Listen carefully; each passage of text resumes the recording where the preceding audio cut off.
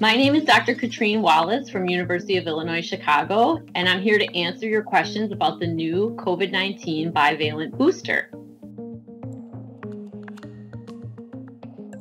So the original vaccine and the original boosters that we're familiar with only included the vaccine that targeted the original virus that was circulating back in 2020. And as we know, the virus has mutated several times since then. The Omicron variant has mutated to the point where it's escaping the immunity provided by previous infection and by our vaccines. And it's also much more transmissible than previous variants.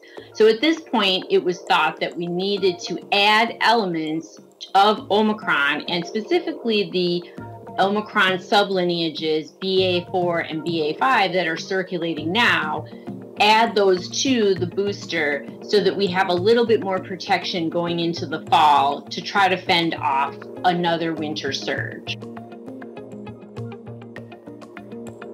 The CDC wants to move away from counting numbers of boosters and move towards just staying up to date with the most current boosters. So it's going to be more like the influenza program, where every year we get an updated influenza vaccine using a platform that's very well known and very safe, and we just add to that vaccine the current strains that are circulating to try to tamper down the infections in the community. So the influenza program is incredibly similar year over year. They use the same technology and add different strains, and that's the same thing that's happening here. We're using the same RNA technology that's been given to billions of people up to this point, and adding onto that the targets for two sublineages of the Omicron variant, which are causing so many infections right now.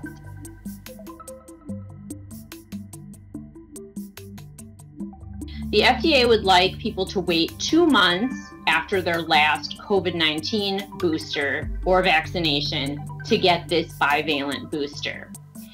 If you've had a COVID-19 illness, you can get the bivalent booster as soon as you're out of isolation, but you can even wait up to about 3 months.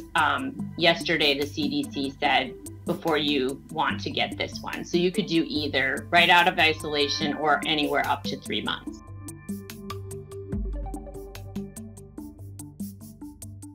Asking whether you should try to time the booster now or closer to a winter surge.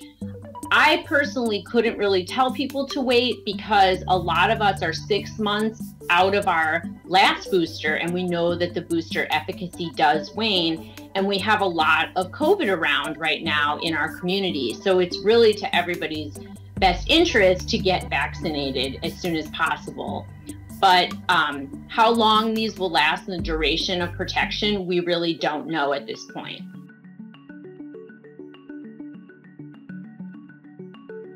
This bivalent booster will be replacing the previous versions of the booster in the United States. The other, we call them monovalent boosters, will no longer be authorized in the US. So the series will now be the first 2 monovalent vaccines, and then the booster will be the bivalent vaccine right now, and that will be updated in subsequent years with whatever strain is circulating at that time.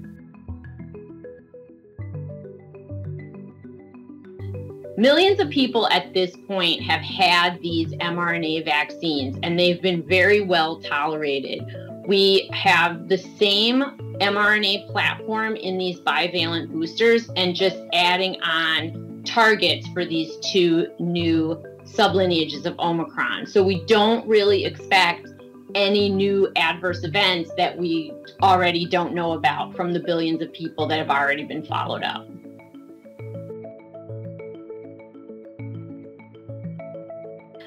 We do recommend that everybody who is pregnant get the COVID-19 vaccine. We have lots of observational data now showing that there is no adverse effects on fertility, on pregnancy, or on pregnancy outcomes.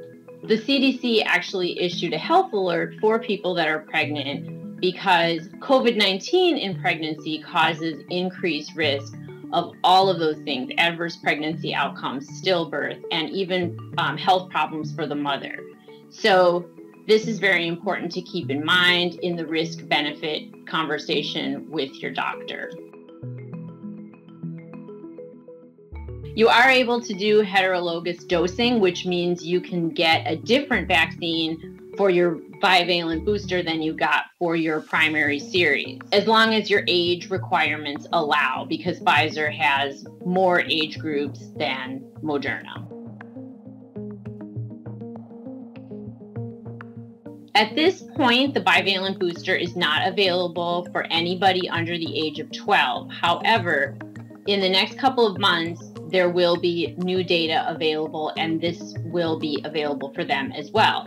However, only 30% of ages 5 through 11 are currently vaccinated, and we need to have everybody get that primary series before they're eligible for their bivalent booster. So this is a really good time to have your child catch up on that primary series if they have not already, or if because of the pandemic you've fallen behind on vaccinations.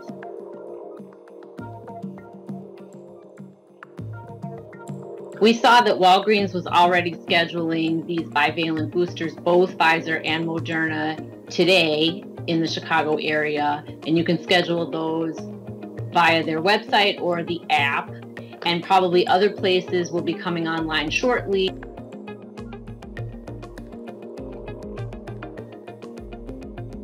So just a reminder that even though these new vaccines are thought to increase our protection against transmission, we do still need to use other protection layers, because no one layer, no vaccine, no drug is 100% effective. We want to wear a nice, well-fitting mask if we're in an indoor crowded space. We want to keep our distance from people, and we want to, make sure that we are up to date on our vaccinations. But that's not the only layer we want to consider. There is still a lot of COVID around. We still have over 100,000 cases in the US every day, and we still have over 500 people dying every day in the US. So we definitely have some work to be done. And we're hoping these vaccines help with that. But again, layering other mitigations on will help too.